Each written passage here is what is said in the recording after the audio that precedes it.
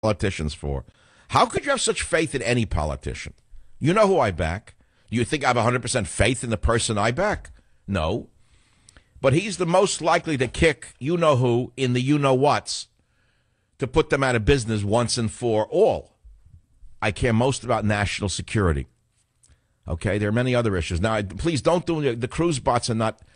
Don't call me now. I know you love him. I get it. I'll vote for him if he's the winner, but I'm not talking about it.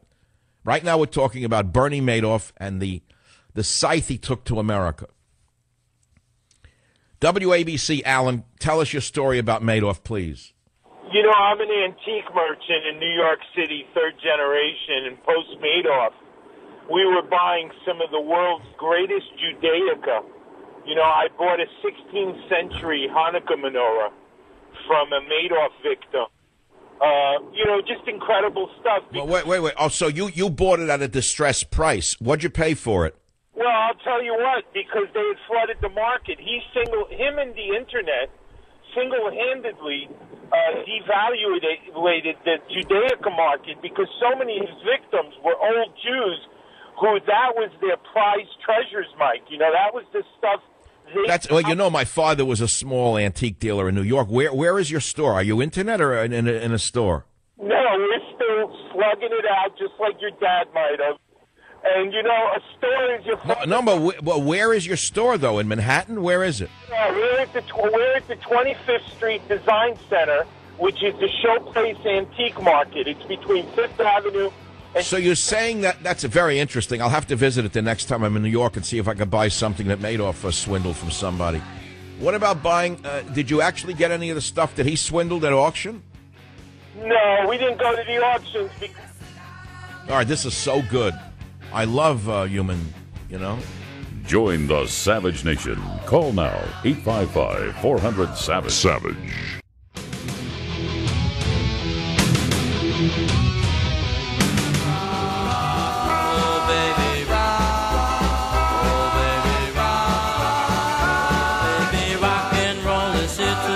You got to give it to the old girl, Hillary. I don't know how she does it. You look at the neck. I don't know how she's handling it. The two oldsters there up on the stage, I mean, really, that's just what America needs right now. A commie or a criminal. That's exactly what America needs after 8 years of Obama. It's unbelievable. You talk about a death spiral. He's a crackpot, but at least he's an honest crackpot. He tells you exactly how he's going to ruin America. That's the one thing why he's appealing, is he knows exactly how he's going to destroy the country, what's left of it, and he tells you, too. And one of the reasons I'm giddy is it's Super Bowl weekend, and I'm not going. And I'm not even going into the city. I'm not even going over the bridge. I have a place in the city that I go to. I haven't been there for weeks, number one. But number two, to go in, you got to be crazy. There's 1 million people there. So I could have gone, but I'm not going. I'm not going because I can't sit through a game. I don't have the patience for it. The peanuts, it seems like the Roman arena. You know, I feel like I'm going to get crushed any minute or thrown to the lions. I don't enjoy it. It's like, to me, it's much ado about nothing. I know the whole country's involved and everyone would love to be there. God bless you if you're interested. And I promise I will tune in for a second. But it's just not what interests me. I just don't really like sports that much. I just don't. Wimps, first of all, wimps rule. That's something you got to know. I read an article this morning, Life After the NFL. Super Bowl hero Joe Montana can't run, struggles with other activities. It's a sad story. It says, football legend Joe Montana performed the coin toss for Super Bowl 50 at Levy Stadium this weekend. Blah, blah, blah. He's unable to take part in almost all of the physical activities he once enjoyed because of a multitude of physical problems as the result of 15 years in the league. My whole family likes to live on the edge, so some of the things I regret that I can't do with them. The 4-time Super Bowl champion told USA Today, like snowboarding, I fell like 50 times within 30 yards off the top of the ski lift. I love basketball. I can't play basketball. I can shoot, but that's about it. I can't run up and down the court. My knee just gives out. I tried a little bit of skiing, but unfortunately, when you get weight on one ski under my left knee, it's not very strong. After my first back surgery, what kind of compound things is that my sciatic nerve has been damaged, so the muscles along my sciatic nerve into my left foot have been numb since '86. Montana says he's unable to straighten his knee despite 6 surgeries to that area. It's sad, right? They kept saying I'll need a knee replacement when I can't walk. He said I can't really run or do much with it. And that's just one of Joe Montana's many physical ailments these days. He recently had elbow surgery. He's had 3 neck fusions, and he thinks another one will be necessary soon. He has arthritis in his elbows, knees, and hands, and there's nerve damage in one eye that a doctor told him was from head trauma. That's just life after the NFL, Montana said. Unfortunately, most of us leave this game with things that linger. The guy is 59 years old. I'm older than him. I am never going to complain again about a stiffness in the hand when I wake up. The most I get is a foot lock once in a while and a finger lock. I take no medication. I'm telling you, Wimp's rule, there's no question about it. It's not to say I'm not active, but I never participated in a sport that was as traumatic to the brain as that sport. Now, this leads us to a question we're not even going to cover on the show today, which is all of the crackpot weaklings in America want to eliminate football because they can't play it, and because they can't play it, they want to eliminate it. Just as they're trying to eliminate the military frontline positions because they know they can't compete with the men who are really up front and brave. They want to eliminate it by watering it down to the point which nobody will believe will make us a stronger force. Boxing is another sport. You think a boxer is in good shape at age 40? What do you think the classic picture of the punch-drunk boxer comes from? So that's the price that they pay for participating up front in such a sport. But the bottom line is that it's a wimp's world at the end of the day. If you're one of these people who didn't play sports and you're still in good shape, that's why. And if you took vitamins for 40 years, that is another reason you're in good shape. And if you avoided hamburgers and cheeseburgers, and especially sugar, which is the worst poison on the planet, the worst of all is not fat. That I wrote about in the 1970s. We all know that. It's the sugar disease. Sugar disease. But we don't want to go into health right now. We want to talk about this. But one of the reasons I'm happy, and we'll take your calls in a minute on the housing crisis, on what you lost with Madoff, is because I'm not going to the Super Bowl. I'm not going over the bridge.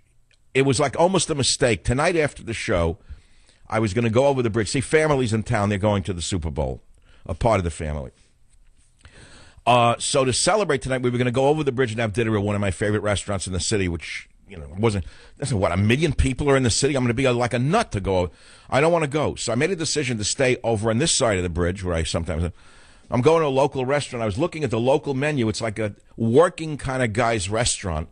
I'm so happy that I don't have to go over the bridge and put up with the parking and the traffic and the uniform, the waiters. I just don't have to put up with it. This is different. This is different. It's local. It's like the local kind of Italian restaurant that everybody knows from across America. The food is the same for 45 years, same recipes, and a plate of food that can choke a horse. That's the kind of food people like. Why do you think the place is full all the time? So I'm thrilled, actually. All I'm thinking about is what I'm going to drink for dinner. What I'm going to eat, I don't care about. The truth is I'm not drinking much these days because I'm taking Allegra for my allergies. And once I'm on these antihistamines, forget about it. I don't even crave alcohol. The truth is I have no desire for a drink. Isn't that funny? Anyway, I don't think you're interested in any of this, but I'll talk about that if you want, of what kind of antihistamine. The only kind I will take is the one that has no anticholinergic effects because it doesn't affect my memory. You don't know that, but many of the antihistamines you take do affect your memory very negatively, especially older folks, even over 40, 50. Be very cautious what kind of antihistamine you are taking, and in fact, any other drugs that you're taking, because some of them have anticholinergic effects. And what that means is it interferes with acetylcholine, and that interferes with your synapse firing. It interferes with your memory transmission. And you take some of these for years, and you will wind up with a diminished memory. So I take the only antihistamine that has no cholinergic effects, or anticholinergic effects to be more specific. And it just makes me happier, to be very honest with you, to not be suffering from the pollen attack. It's early this year. Oh, my God, from the rains and the this and the that. It's like a nightmare out there. Now let's take some calls about Madoff. But he's enjoying prison, by the way. According to that show, he likes it in prison. This is the thing you don't know. There's a paradox. If you're not in like a hardcore jail, if you're in one of these country club prisons for white-collar crime, and you have like something interesting, you're going to have a lot of friends. He said that every morning he woke up in his life, he was miserable in his guts because he was robbing everyone, and he was afraid he was going to be found out. Every morning he had in the stomach a pain like a shoot, and a knife, like you feel, in other words, every day, the average listener to radio. Every morning you wake up with a terrible feeling in your guts. He said once he went to prison and got adjusted to it, And he met friends, all of the other swindlers. He said, and they looked up to him because he was the biggest crook of all. He was the king of swindlers. He said he never felt so good. He plays cards with them. He plays pinochle. He advises them on stock. He has guys to hang out with. The guy's happy. He's also happy he doesn't have to put up with his wife, I'm sure. Imagine that. Imagine having to please Ruth Madoff every day of your life. Anyway, but he's a happy man. That's something you don't know. Frank W., DGJ Radio. Go ahead, my friend. What's your story? I belong to an operating engineers union in New York, and we lost $50 million with Madoff. Oh, my. But he took his union for a ride. Yes, but I mean, prior to him getting arrested, we were getting 16% on our money. And anytime we needed money, it was always there until December 11th when he was in handcuffs. So he was feeding the Ponzi with the new investors. Right. And he probably made sure that the unions got it first because he was afraid of you. I don't know if he was afraid, but anyway, so we lost $50 million. We eventually made it up because work has been good up here for the last few years. I mean, I'm rich. Well, he took a Jewish group, Hadassah, for $90 million. By the way. Oh, sure. He took a Jewish group for $90 million. He took one of his oldest friends for $545 million. Can you believe what this guy did?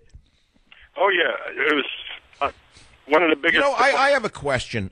We understand that there's criminal justice in the prisons. How come he's gotten away with, let us say, having such a good time? He hurt so many people. How does he get away with it? He gets away with it because he didn't molest any children.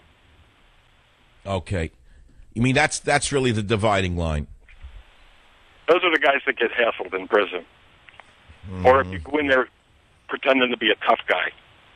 Ooh, oh yeah, I'm sure you get broken down to size in prison pretty quick. Well, that's a sad story. I'm glad you made it up somehow, but didn't take away the pain of the $50 million loss. WVLK Radio. Rob, go ahead, please. What's your topic?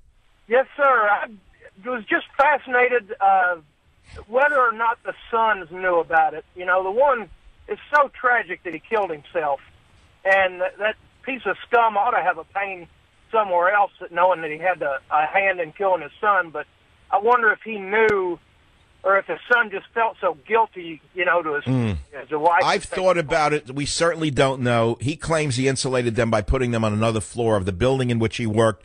They ran the brokerage firm arm of the Madoff company. He ran the investment side, which was the Ponzi scheme. Now, if that's true, because they kept saying, we want our names on the building. Why is it your name? Why isn't it called Madoff Securities? And apparently he was very bad to them and said, look, you do your thing. It's my company. I'll do it my way. But looking back, he was trying to protect them from indictment, because I don't think they actually knew what the father was doing. They had an investment arm of the firm, rather a brokerage side of the firm that was actually making money on its own legitimately. Well, the guys being so intelligent, obviously they were very intelligent. It's just, I don't know. I had a hard time discerning from the show, did they really know? No, I understand. My initial feeling was when this came down, the whole Madoff scam a couple of years ago, it's a long time now, who else in the family knew? I certainly don't believe that a wife wouldn't know what the husband does for a living. I'm sorry. I've seen enough of The Sopranos where they insulate the wife from the crime so she can't be indicted. But you tell me a guy living that lifestyle, making that kind of money, the wife didn't know what he was doing? We had a caller yesterday on this show, The Savage Show, who said that she was actually a sales arm of this guy. She was always the charming one. She tried to close the deals herself. I heard that. So, I mean, maybe that answers it. The wife, maybe. The sons, I don't think so. Okay, my friends, what about the foreclosure issue, which we talked about yesterday? Are there any foreclosure horror stories out there? And the reason it's relevant today, and it is relevant to today, and the reason it's relevant to this election is because this giant Ponzi scheme of our economy, many experts say, is on the verge of a blowout again. And I said yesterday, again, guesstimating, it'll happen right after a Republican takes the office next January. It's a game that's played. It's a shill game. 8 years of Dems, and they throw it to Republicans, blow the economy. Or 8 years of Republicans. Look what Bush did. blew the economy, took the cash out of the Ponzi scheme. His friends got very, very much richer than they were. And then what happened right after that? Bingo, we got Obama, who rescued us.